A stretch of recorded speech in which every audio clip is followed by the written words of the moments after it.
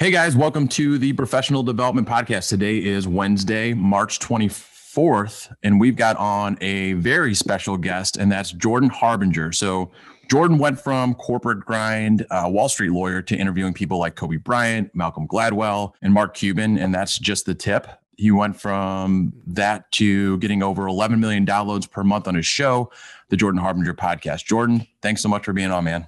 Yeah, thanks for having me on, guys. I appreciate it. You guys are, I'm looking forward to it. I think it's going to be kind of some silly fun. Absolutely. And so before we get started, I actually have to say, so I know I reached out to you and I think your wife handles the social media, so she probably has a better idea, right. But reached out on every possible platform, like slid into every DM to try to get you on.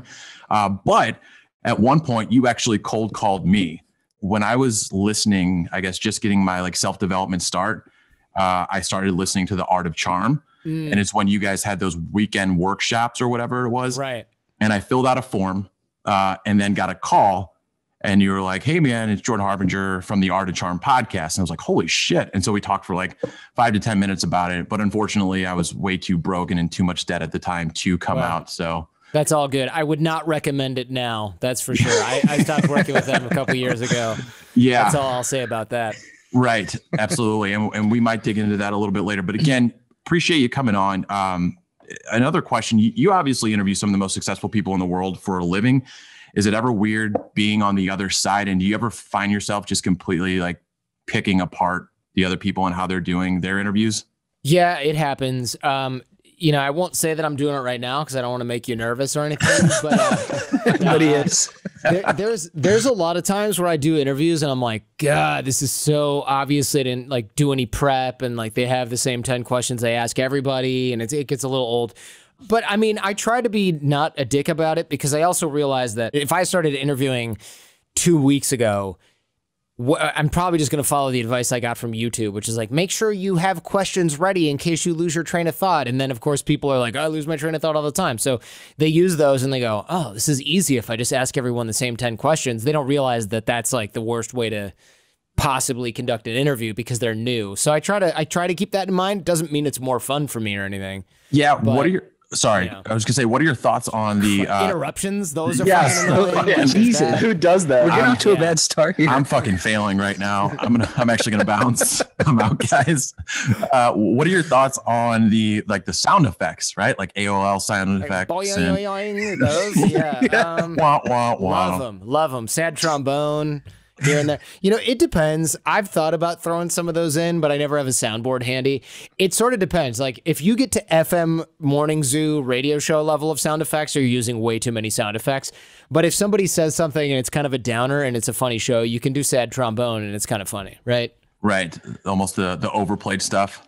Yeah, like I would say one sound effect every 20 to 30 minutes, no big deal. One sound effect every 5 minutes, you obviously have a shitty show with nothing going on and you're probably going to get fired. Yeah. A lot of filler. A lot of good tips. And Bobby's actually writing these all down right now. So we appreciate that. So why don't you give us a background on your story, just from like going from Wall Street, because a lot of the listeners might not know who Jordan Harbinger is. So give us a 30,000 foot high level overview of your background, how you went from 9 to 5 or probably working like 70 to 80 hours a week. Yeah, 9 to 9 or 7 to 12er.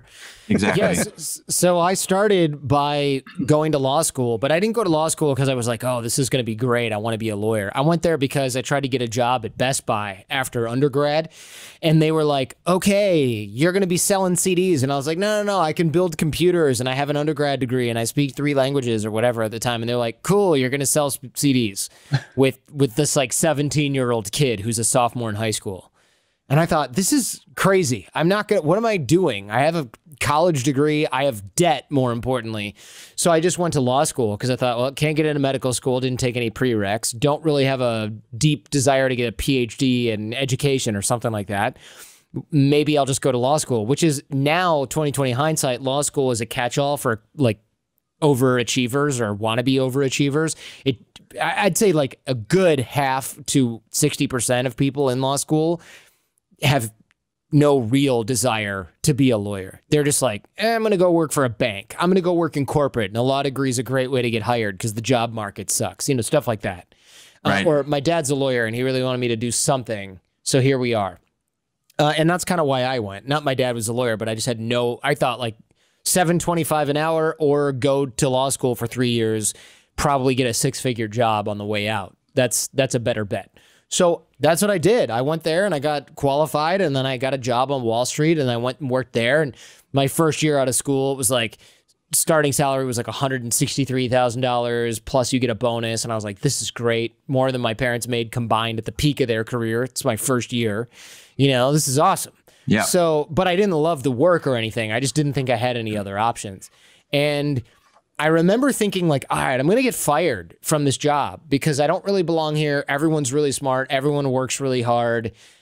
I'm decently smart. I work really hard, but like this is like a top 1% of the hardworking smart people. And I was not necessarily in that. The best thing I can do is make myself scarce while I give myself time to figure this out. And then maybe I can avoid getting fired. So I thought, all right, I'm going to work from home if I can. And if I work from home, it'll take people longer to realize that I'm like a dipshit that doesn't belong here.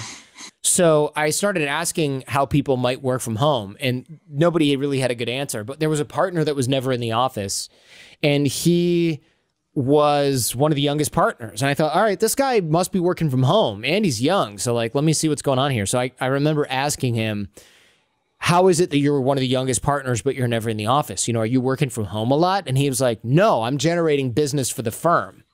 And that was kind of like, that was news to me. I didn't really understand how you generate business for a law firm. I guess I just thought people look you up and like call you when you have a good reputation. I had no idea, honestly. So that kind of got me thinking, and I was like, I need to figure out how to drum up business for the firm. So I asked him, how does that work? He's like, networking, relationships. I was like, all right, what do you mean? And he's like, people you went to school with and whatever, like keep contact with everyone. I was like, that sounds hard. I don't really get it. And then I thought, all right, I'm going to take networking courses. So I took these networking classes from like Dale Carnegie or whatever. And those were look him in the eye and have a firm handshake. And I thought like, so if I'm not getting $1 million legal contract every quarter from Goldman Sachs, it's because of my handshake? No way. And I realized pretty quick that while those Dale Carnegie courses were okay, they were super basic. And some guy wearing a sweater vest who's working at the fucking Learning Annex on Tuesday nights, like that guy doesn't know anything about getting a real corporate deal. He's never probably even had a corporate job, or he's, he's like laid off from an HR department somewhere in a Midwest Michigan corporate. Like this is not a guy who even gets my world, let alone has any idea how to succeed in it. Sure. And I also kind of realized looking around, I'm not trying to belittle anyone, but I also realized looking around, like most of the people in these Dale Carnegie classes were like, yeah, I'm working at a car dealership, so they sent me here. Yeah, I'm working at the post office, and my manager said that if I can't learn to run meetings without freaking out in front of 12 people, that I'm not going to get promoted. And I was like, I'm trying to generate multi-million-dollar deals on Wall Street. And they were like, okay, bro, what are you doing here? And I just realized like, this is not the business. So I started learning from first principles. I was like, all right, if people don't like you or know you, how do you get people to know, like, and trust you? And I was reading sales books and taking sales courses. And then I was looking at like what spies were learning and stuff like that. I was like, this is the real shit. I don't know if I'm allowed to say this type of stuff on your show, but I'm going to. You can say things like, say fuck shit. Yeah. Called professional development. I feel like that's fair game, right? You're clear. So that was where I went with it. I was like, I need to figure this out for real. And since nobody's got the way that this is codified is not like, no one's teaching lawyers this. So I'm just going to like make this curriculum. And I started to teach it at law school because they asked me to. And then I realized nobody gave a shit. Nobody was like, I need to learn how to network. There were like 5 women that wanted to learn this. And all the guys were like, I don't need that. I'm going to go to work at this fancy pants law firm. And I'm brilliant because I'm going to Wall Street. The women though were like, we're entering a men's world. We need to stick together. We need to develop networking and relationships. Teach us what you have to know. So I started teaching these courses, and then eventually I started teaching them at bars in Ann Arbor because that's where I wanted to meet in the middle of this summer when it was 95 freaking degrees, and not like in a non-air conditioned room in the law school. I'd rather do it over drinks. So I started teaching at this bar or these bars, and like the group started growing because I started dismantling or deconstructing, I should say, people's body language, nonverbal communication, things like that. And then after showing up at the same bars with 12 women and now 15 women and now 20 women or whatever the group size was, guys were like, hey, what are you doing? Like every day you're here, or every week you're here with a bunch of women. Like, what are you doing? I see you like looking at people. They're all like loving it. What's up? So guys started coming. Then it was like, all right, I'm repeating myself. I don't have a textbook. I'll record the audio to CDs, give new people to the group the CD, tell them go back and listen to this 3 hours worth of crap. Then when you come back next week, you'll be caught up, right? So I did that, and then I started losing the CDs because guys were like, yeah, I gave it to my cousin's brother, my friend, my roommate's got it. And I was like, all right, now they're $20. And then guys are like, great, all right, they're $20, I need 7. I'm like, what? No, you're supposed to bring it back. That's why. Like, it's a deposit. Now you're not buying it. And they're like, okay, cool, I need 7, So I started burning CDs, and I was like, all right, I'm not going to get rich selling CDs. It'll pay for my bar tabs, but I'm not getting rich doing this. So, what am I going to do? And then I realized that, like, this was pretty interesting for people if I'm moving 15 CDs a week and my classes are full. So I started recording, and my friend found podcasting, and he's like, you should just put the audio up on the internet, and podcasting is how you do that. I was like, all right, that's a good idea because I'm sick of CDs. So we put it up online, and then like the first week that it was up in iTunes, we were getting downloads from Germany, Canada, South Africa. I was like, how are these people hearing about it? So I even said on the show, this is the precursor to the Jordan Harbinger Show. I don't really mention them by name. You did earlier, but I don't want to give them any free promo because like I left and sued their ass. But like, I started to get downloads from everywhere, and I was like, this is really taking off. This is working out really, really well. This is more like a show than it is me teaching this local course. And I just ran with it, like I loved it. I enjoyed doing it. It was like radio. I really had a blast with it. And it was like, read books and talk to smart people. Like, yeah, where do I sign up? At the time it was talk about dating, and that's all I cared about at age 26, 27 anyways. So when I moved to New York to work on Wall Street, I kept doing the podcast, and then I got picked up by Sirius XM satellite radio. I was doing a show on satellite. So I was like, wow, I have like a really cool job, and I have a law job that pays for everything. So this is a really cool kind of thing I've set up for myself here. And I kept doing the satellite radio show and the podcast for years and years and years. Eventually I left my old company, and now the Jordan Harbinger Show is one of the largest podcasts in the world. So 15 years to an overnight success. Which is incredible. And I'm sure we don't want to talk too much about it, but obviously I did listen to that podcast, The Art of Charm, and then you ended up splitting with them and had to that was at what, 4 million downloads a month, something like that. Good memory. It was around probably at the time around 4. So as you can see, like the current Jordan Harbinger Show is much bigger. It's at like 11 million downloads. Yeah, but it's like 3 times the size. How's that feel? It feels pretty good because it's an acrimonious split, and they tried their best to screw me over in a lot of ways. Right. And all I did was work hard on my own stuff. I didn't have to screw with them at all, and we see what happened. It's exactly. Like it really is like the best revenge is not to like tell the other team how much they suck. The best revenge is to go and win the Super Bowl and be like, "Yep, did that without you guys. How's it feel?" That's something I wanted to ask you about. Is often the 3 of us all own our own businesses. And often you hear a lot of times the only reason partnerships are made are to be broken. So how do you feel about that, since you kind of went through that experience one time? Yeah, I mean, it depends. A lot of people love having a business partner. It works out really well. They manage their relationships really well. Their roles are clearly defined. Everyone's growing at the same time, But in my case, with some of my old partners, it was really clear that people in the company were growing at different rates. And I have to be kind of careful because we have a legal settlement in place, and they're very much upset about the fact that they're on the short end of this one. I think, like it's obvious that I did not fail, and that I took a lot of the team with me when I left. Like they're pissed off about all that stuff, obvious, and they should be, because scoreboard. But love it. Not that I'm feeling my oats or anything, but eat dirt. So like I look at that and I go, I joined up with partners back then because I was like, I want somebody to go through this with me, and I want, people who really understand what we're doing and are passionate about it. But I realize now I really should have just hired these guys, because they, like at the time, we were all worth 50 grand a year, right? Yeah. And then it was like, all right, I'm bringing in all the leads. Maybe I'm worth 150 grand a year, but maybe the other guys are not worth 150 grand a year. Maybe one of them is, but maybe one of them is only worth 50, that, you know, and then maybe 5-10 years later, he's still only worth 50 or he's worth 75, but maybe me and the other guy are worth 500, which is kind of how it worked out. And it turned out that like me and one other guy were doing like 95% of the work. And then when I started talking with my team more, the people who reported directly with me, I was like, wait a minute, me and my team are doing like 90%. The other guy's doing like 5, and the other, or whatever the percentages are. Maybe my team's doing 70, the other guy's doing 20, and the other guy does like, 10. And I was like, but we're all equal partners. This really sucks.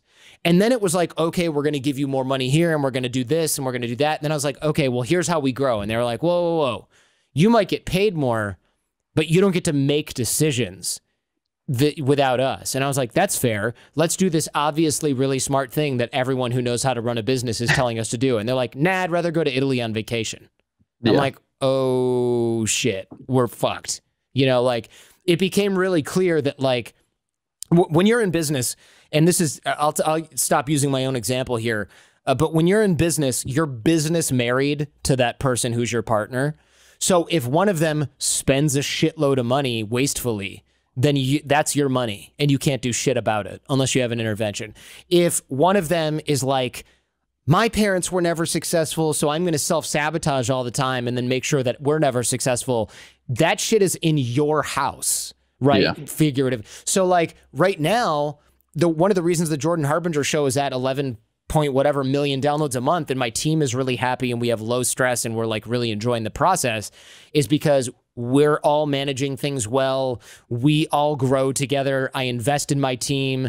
I can take direction without running it through a committee that just wants to buy more, literally buy more shoes, or whatever.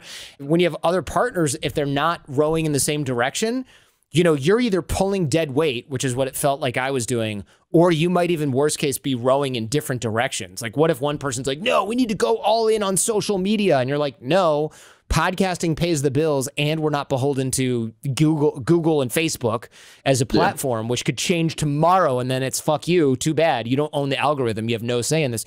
You might have an obviously good idea. And then they're going, oh, well, you just want the limelight because you're the one that hosts the podcast. And you're like, guys, 90% of our income comes through here.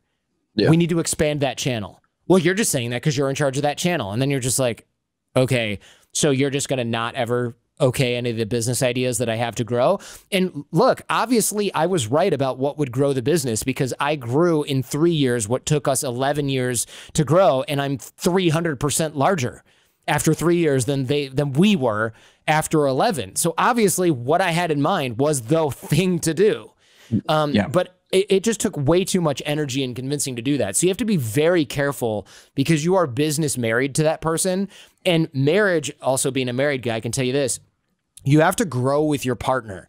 And that means you're doing things where you learn together and you're doing this together. And for me in the business, it was like I'd take a sales course and then I'd take another sales course and I'd take a networking course and I'd craft a product and then I'd end up writing an ebook and then I wrote a curriculum for this and then I started taking speaking lessons and doing keynotes. And it was like the other guys were like drinking at 2 p.m. Yeah. Or not always. I'm just saying like their personal development was the equivalent of they took a lot of vacations, they bought a nicer car. And I'm like, okay, I didn't buy a new car. I bought a bunch of new skills. And if you compound that over a decade, you look around and you go, what plan? We're not even in the same dimension, like the same solar system where you're like in terms of value you're generating for the company. And I looked at some of the guys that I was, not all, but I looked at one of the guys and I was like, I could replace this guy in like a couple months with a really good coach. Why does he own any part of this company? Like because he was here early? Okay, fine. That's fair. But he should own like 10%, not 40%, or whatever, 33 and a third. And it just didn't make sense. And I started to say like, can I give up something to regain this? And can we do this? And I equalized things and I gave up a lot. And those guys were kind of like, not really as interested in that. And I've seen this in other businesses as well. I'm no longer giving just for lawyers who might be listening right now. I'm not necessarily talking about the old company that I was in. I'm talking about a previous company that a friend of mine was in, or that I have personal experience with. You don't know because I'm not being specific. Of course. But like, you know, you have to be really careful with this, because a lot of times people hire their friends and they go, dude, this is going to be great. We all love soccer. Let's make a soccer company. 10 years later, one guy's got like an MBA or like took tons of accounting classes and marketing courses, and he's running the thing, and the other guy still can't fucking figure out the cash register. You know, sorry about your luck. Yeah, like, sorry about your luck. I could hire a 17-year-old kid who can figure out how to use the fucking iPad checkout thing. Right. Why do you own half the company? Because when we were 25, we were both stoked about this. Like, I'm the one carrying everything now. And that will grind you down. And that sort of loyalty only lasts so long, especially when you go, hey, look, I'm growing, you're not. And they go, sucks to suck, bro. See ya. I'm going to the shoe store. Like, that's not going to work for you long term. And you shouldn't live like that, because basically you're beholden to all their baggage, all of their issues, all of their shit that they won't deal with. Now that's affecting like your kid's future. And at some point you just go, yeah, fuck this. Right. And it's a great story. Obviously it was a good learning experience, I'm sure. Good hypothetical story. Yeah.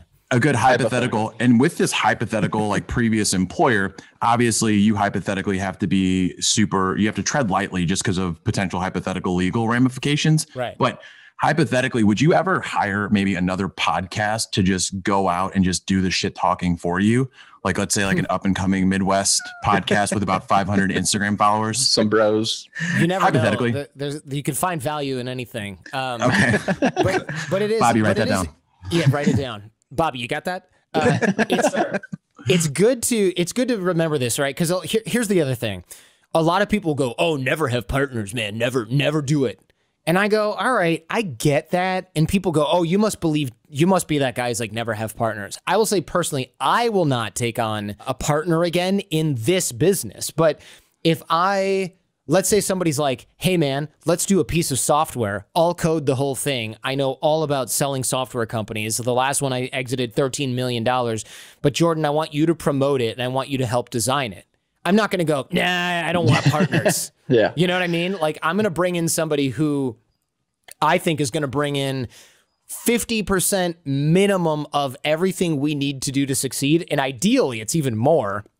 And then later on, they're like, hey, man, we're selling this thing. I want to buy you out at a really good price. Or like, we sold this thing and I'm not going to worry about who did half the work because I'm already loaded, which is like one of my partners that I have right now is a really good guy. He's sold a bunch of software companies and he's like, let's make this app, connectionfox.com, which helps people remember to keep in touch with and everything. I'm like, great. But every time we talk, I'm like, okay, I can push this out on my show and I can link people to connectionfox.com and I can gratuitously mention connectionfox.com when I'm on other shows over and over again so that people sign up for connectionfox.com. But not an advertiser yet. What was that again? Connectionfox.com. Connectionfox.com. And like I can do that, but like this guy has to make the whole freaking product, you know? So that to me is a good partner to have because it takes advantage of my natural strengths, takes advantage of his strengths. But I would never be like, oh, I like this person. Let me give them 15% or 50% of the thing that I've spent like all these years creating and is now my stable force. Just like that guy who's my partner on connectionfox.com, he's not like, hey, I did this whole thing and I sold a bunch of other companies. Here's my holding company. You now own half because we're making an app together. It doesn't really make any sense. So you can bring people on as a partner when you're younger because you're both passionate about something and you need someone to do a $60,000 a year job and you have $24,000 to pay them. Yeah, then you have to pay them in equity, right? But as you get older and more established, you have to constantly and consistently, I would say at least annually, reevaluate your partnership and be like, cool, what have you done this year to grow? And if that person's like, oh, I don't know, I had kind of a rough year, I'm just coasting, you know, or they just are delusional and they're like, oh man, I've just been waking up early and going to the gym and I've been doing a lot of the stuff for the business. Or you're like, okay, well, you've unloaded a lot of trucks and you figured out how to use the cash register, but like, what else have you done to grow the business? And then you kind of go, huh, every year I've taken a new class, every year I've gained a new skill, every year I've brought us up 10% in revenue. this guy hasn't done a whole hell of a lot, you know, and then you can to yourself go, it's time for me to leave this business. And that might mean you buy out your partner, but it also might mean your partner's delusional and thinks that he doesn't need you anymore. And then you leave. But maybe that's the best way to do it. Or you might end up in a dispute. What I recommend people do is evaluate every 6 months to a year. Don't wait like 8 years or 10, or in my case, 11, where every month you're like, these guys are not doing anything right. I'm eventually going to have to leave. How the hell am I going to do that? I don't even want to think about it. It's going to be such a mess. Let me put it off. And that's what happened until finally I was like, I'm over this shit. You know, like I was exasperated. And I would never put myself in that situation again. You know, I would never do that again. It doesn't mean I would never take a partner again. It just means I would never just be like, we're in this together, when it's so obvious that other parties don't give a fuck. You know, so wake up. Speaking of situations you never put yourself in again, I heard a story that you were kidnapped twice. And one of those times was in a fake taxi. And dude, the only time I've ever seen a fake taxi has been on Pornhub. So how did that develop and what shook out from it? Yeah, I mean, look, I won't tell you why I got in the no. I was living in Mexico at the time, and I wanted to go to a bar with a friend of mine, and I got into a taxi. And there is an actual fake taxi problem in Mexico. I don't know if it was inspired by what you've been watching online or if it came before that. I think it came before that, just given that it happened to me in the year 2000, 2001. Can't remember now. And yeah, it must have been 2000. So I got into a taxi, and the guy was just like, driving me further from my destination, not closer. I was like, all right, this is kind of weird. I'm not really comfortable with this. I finally say something, and he's like, oh, I need directions. And I was like, oh, this is not good. You know, I'm going to the middle of Mexico City. Every cabbie knows where this is. It would be like getting a cab in Washington, D.C. and saying, I want to go to the White House. And the cabbie's like, don't know where that is. Got to get some directions, you know? So I knew I was in something. Ended up in a physical altercation with the taxi driver, and ended up like escaping and having to move because I didn't know, you know, does that guy know where I live? He's going to come try and find me. The police looking for me. So that was kind of a mess. And, you know, there's nothing I really could have done to avoid that. Now I just use Uber, obviously, or another app. But back then, you flag down green Volkswagen Beetles. I mean, that's what the taxis look like. But there were a lot of people that were either legit taxis that kidnap people or fake taxis that kidnap people. And there were also fake taxis that just drove people to different places and acted like taxis. So you really didn't know what you were getting into. In fact, when I lived there in Mexico City, when I moved, there was a girl that I lived with, and her car was yellow. And I was like, this is so weird that you have a yellow car. Like, and she goes, no, it got stolen.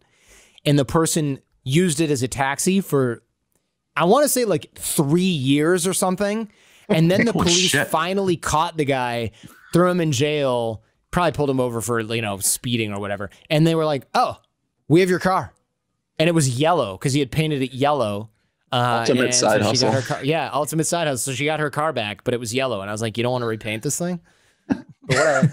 I was like, you know how many times she would be driving and people would be like, hey, I'm like, you should put something, like do something with this car. Yeah. So to switch it back a little bit to the business side of things, you've been called like the ultimate networker. Like you've been recognized by Forbes and by Inc. And so we're trying to do that. And I think all of our listeners are trying to obviously develop our network. We're big believers in the law of averages. Are you familiar? The law of averages? I remember covering that in elementary school. Yeah. Yeah.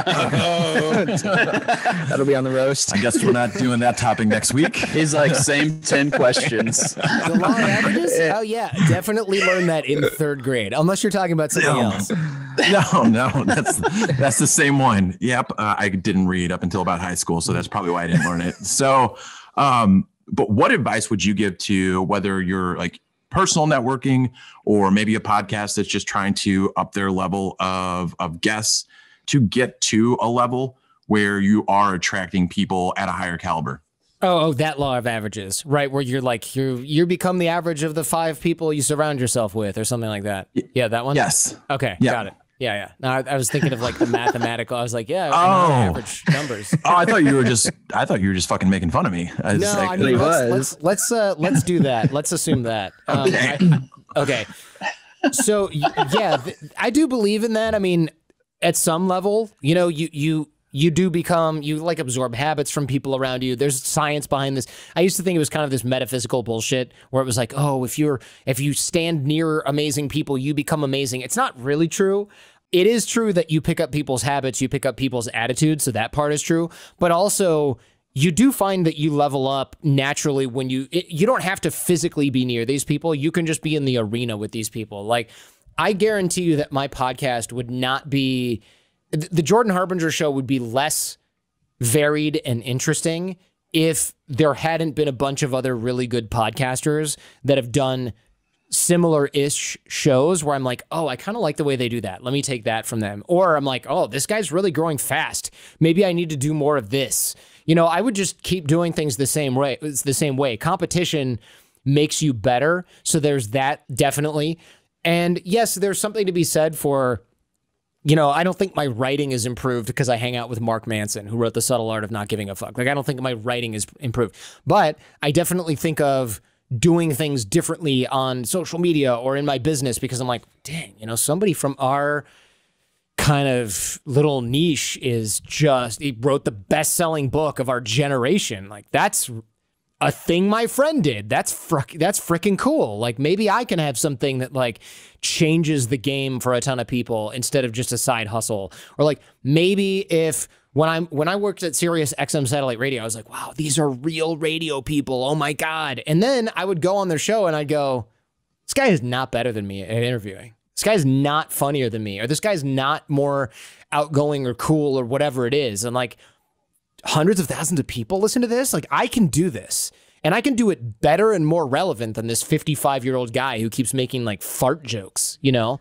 Like, there's no reason I can't do this. So I started to get really confident, and I started to realize like, I didn't grow up thinking like I can be exceptional at anything. It wasn't like I had bad parents. I had great parents. But when you grow up in Michigan, no one's like, one day you're going to own your own business, because business owners in Michigan were like the Greek family that owned the diner, the Chinese family that owned the Chinese restaurant, the guy whose dad owned a movie theater. Like, that was the rich kid in our area. And I was like, wow, your dad owns a movie theater. That's so cool. Nobody was like starting a scaling internet-based business. Nobody was a creator that made a lot of money doing what they love. That shit didn't even exist in my reality at all. Like, the idea that somebody could do something cool, like write a book and get it published, I didn't know a single person that had ever done that growing up.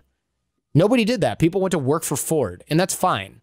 They became engineers. They became lawyers. Like, that's fine. I'm not trying to shit on that at all, just to be clear. But nobody was an example of like, you know, Jordan, you feel unemployable. Maybe you should do stuff you really like and then try to monetize it. My parents didn't grow up like that. Nobody around me was doing that. So it never occurred to me that I could be a business owner and be a successful business owner without opening a restaurant, which was like not something I was into, you know? Why do you feel like the schooling system doesn't focus on inspiring kids more than educating them? Because you don't really need to do that if you're trying to churn out a consistent product. And a good teacher will do that. Don't get me wrong. I'm sure a lot of teachers are like, what? I do that all the time. What are you talking about? I get that. But mostly schools are kind of just like, get these kids up to the 3rd grade reading level. If they're already at the 4th grade reading level, cool. They have gifted reading once a month with the other teacher, and everybody who's remedial goes to special ed unless they're just kind of behind, in which case they stay in this class. So I remember like very clearly being in kindergarten I was in kindergarten, and my friend Corey was in 1st grade, and we had a split class. So we were in the same room, and I was kind of hyperactive. So I grabbed this book from Corey's desk that was called Sun Up, and it was the reading book, and it was like, sun is up, the dog jumps over the ball. It was one of those. I just started reading the whole book out loud. And I remember like kids gathering around because they were like, this is amazing. Jordan can read this whole book. Because they're reading that thing for like 3 fucking months, right? And I've read the whole thing in one sitting. And I remember the teacher going like, that's okay, keep going, keep reading, you know? And she was just really encouraging. But then after I was done, she moved me up a level in the reading, but I was only reading with Corey, and Corey couldn't read the book. I read the whole book. I should have been in at least 1 or 2 grade levels above, but my teacher was like, I can't do that. Yeah. I can't send a kindergartner down the hall and up to the 4th grade classroom to read with the other kids. This is not going to work. Like, I literally got lost on the way there once, and I was like crying, and I didn't want to go. And they were like, all right, forget it. You know, like, that's how it was. So what schools are trying to do is get everybody, they're trying to get the lowest people up to the average. And if you're above average, good for you. We'll try and accommodate where we can, but honestly, we don't have time for the 1 kid out of 20 that's doing really well. We're just trying to get people through this shit. That's kind of what teachers are doing. And now there's like 50 kids in a class, right? So like, there's no way the teacher's going to be like, you know what, you're a little bit ahead of everybody. Here's some challenging material. That's what a teacher in an ideal world can do, or a school district that has a good ratio and 1-to-1 instruction, but that's not happening. So I don't blame teachers for this at all. My mom was a teacher. I don't even necessarily blame schools for this at all a lot of the time, because they're given dictates from whatever, the school board, and the school board's like, all right, we just want people to graduate so that they're not taking senior year 3 years in a row or dropping out of high school. Like, that's their goal. Yeah. So they're trying to churn out a consistent product so they don't lose funding. Schools are playing defense. So it makes sense that schools aren't like, you know what, we did make sure that Jordan's curiosities are taken care of so that he can flower as a child. Like, they're just like, good, you're not lighting shit on fire, thanks. You know, good, next. You know, that's what they're trying to do. Yeah, for sure. And so actually, in line with this, so I have ADD or ADHD or whatever the fuck. Like, I'm not diagnosed with it, but I know that I have it. I have so many ideas run through my head on a daily basis. And you had mentioned in your interview with Steve Madden, kind of like, hey, every entrepreneur, or probably most entrepreneurs, have some level of ADD, ADHD. And so you guys talked about weaknesses and how he hired for weaknesses. And I was just curious for you, you know, do you have that ADD, ADHD, do you think? And what are those weaknesses? How have you dealt with those?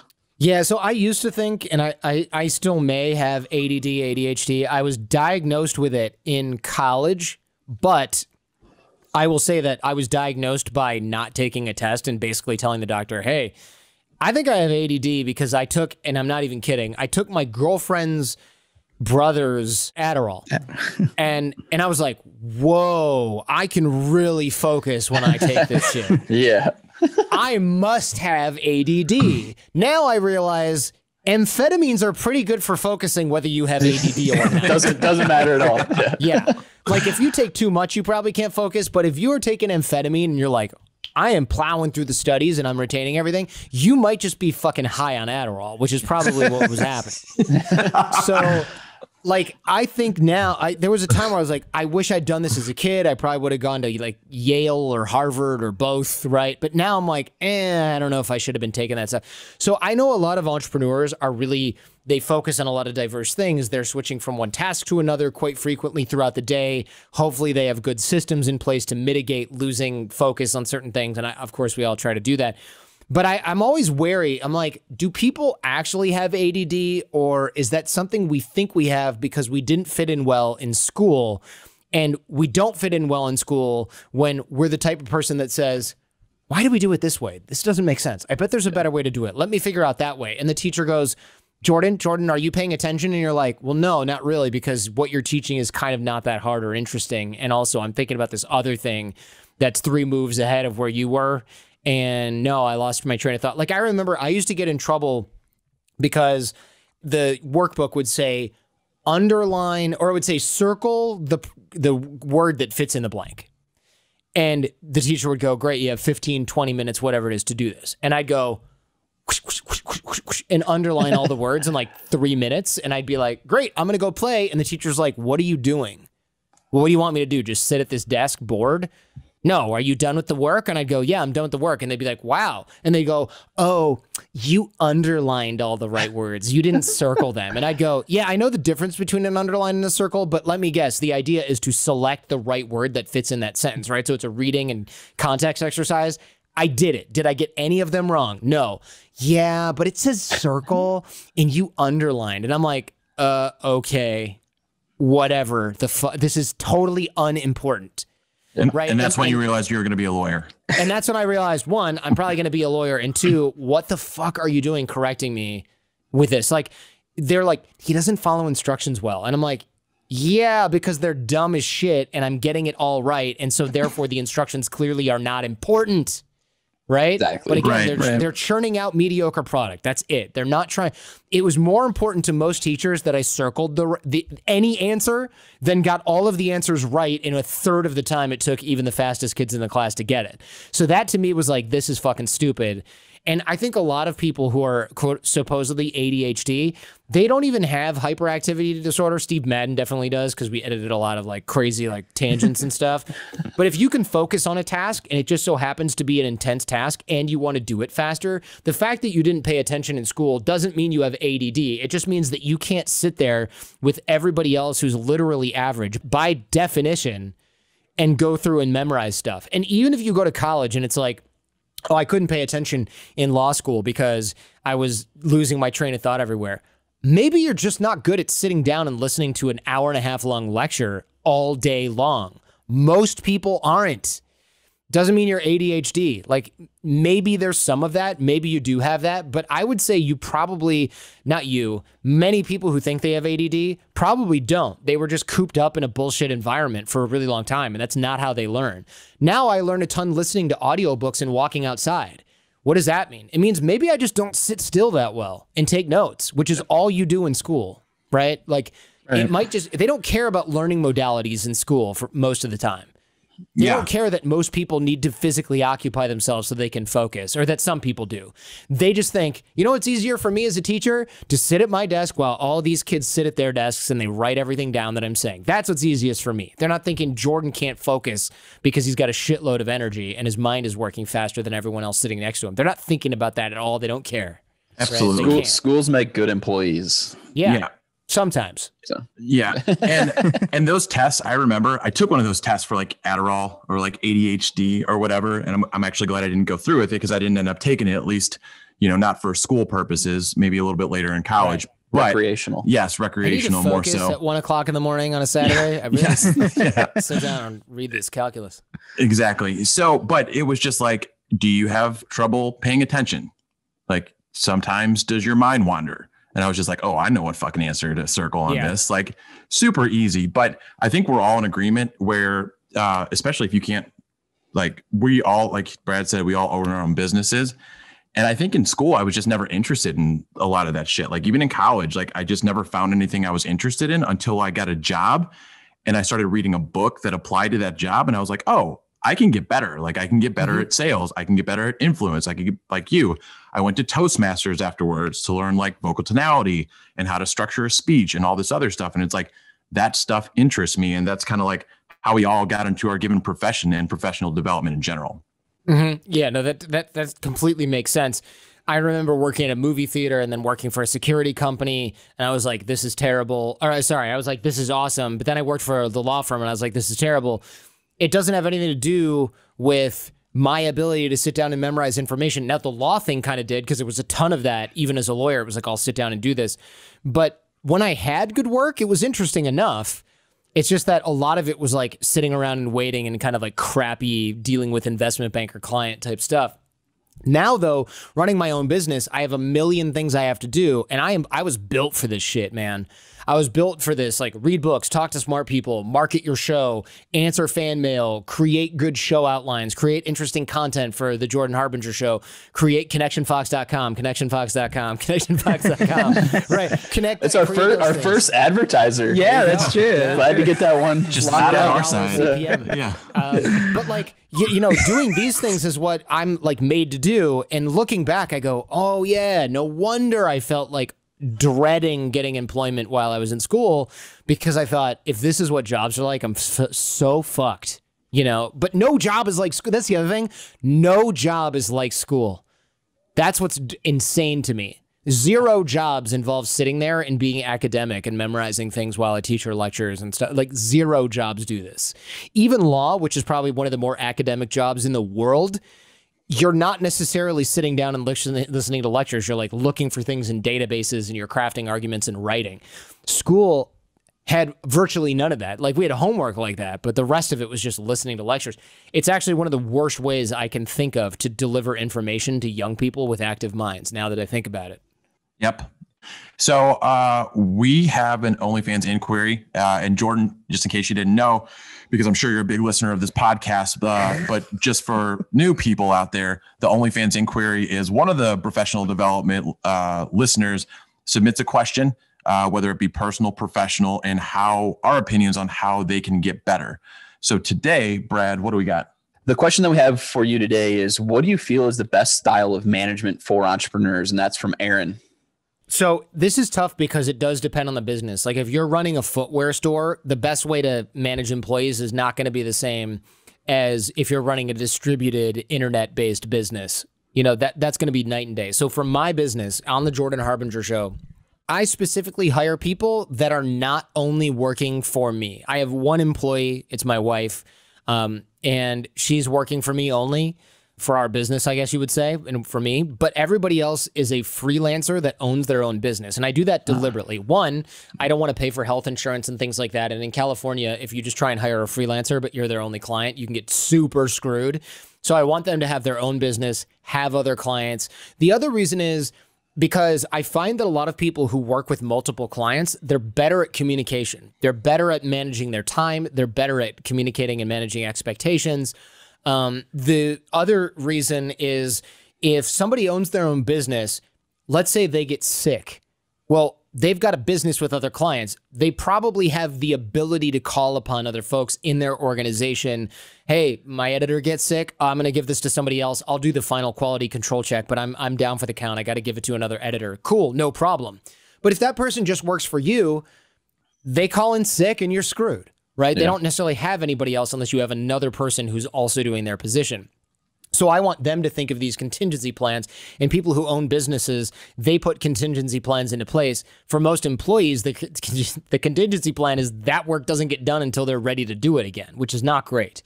Yeah. So my writers are all people that have other clients and do things on their own with their own businesses. My editors are all people that have their own businesses. The only person that works for me and only me is my wife. And that I think that's been great because now I can manage those people and give them a great degree of autonomy, but also the other reason I didn't mention is if you own your own business, you're constantly looking for ways to make yourself more efficient and grow your skill set and offer more value to your clients. But if you're an employee, maybe you don't do that so much, or maybe you rely on your boss to like give you professional development or some kind, or maybe they don't even bother doing that. But if you're on your own and you have your own company, you're streamlining your methods of working, you're doing higher quality stuff, you upgrade your software whenever you can, you learn the new shit so that you're better at the new shit, right? But if you're an employee and you're like, yeah, my boss didn't tell me I have to use After Effects, so I'm just going to use what I've been using for 10 years. Yeah. You might stagnate, and I might not even know that about you. So I kind of want constant capitalism going on where people are like, all right, this is now cheaper for me, so my margins are better. Great, but my quality is the same. Good, that means they're working faster. You know what I mean? I want that. I want that ability. So I only hire people that have their own company to work with / for me. Yeah, I think that's awesome. It's actually something I've never even thought of personally myself. It probably wouldn't work for my business, but it would work for your guys' business. But I think that's actually, I would have never even thought about something like that. So that was a pretty good answer for Aaron. For sure. Great. So we're going to have another question. But before, I did want to bring this up. Jordan, you're obviously, and you talk about this in your podcast and other people talk about it for you, that you're super generous with your time, not only because you take the time to come on podcasts, but you're super involved in giving back to the community. We actually got to play a hand in that, and that's how we got you on here. Do you want to talk about the giving back that the Jordan Harbinger Show is doing? Yeah, sure. So I donate a decent amount of money to charity. It sort of depends on the year. It really does sort of fluctuate. But the whole show is about helping people, right? Each episode tries to teach a new skill. Fridays, I give advice to listener questions. So it's like an hour of straight up advice because people ask me stuff all the time.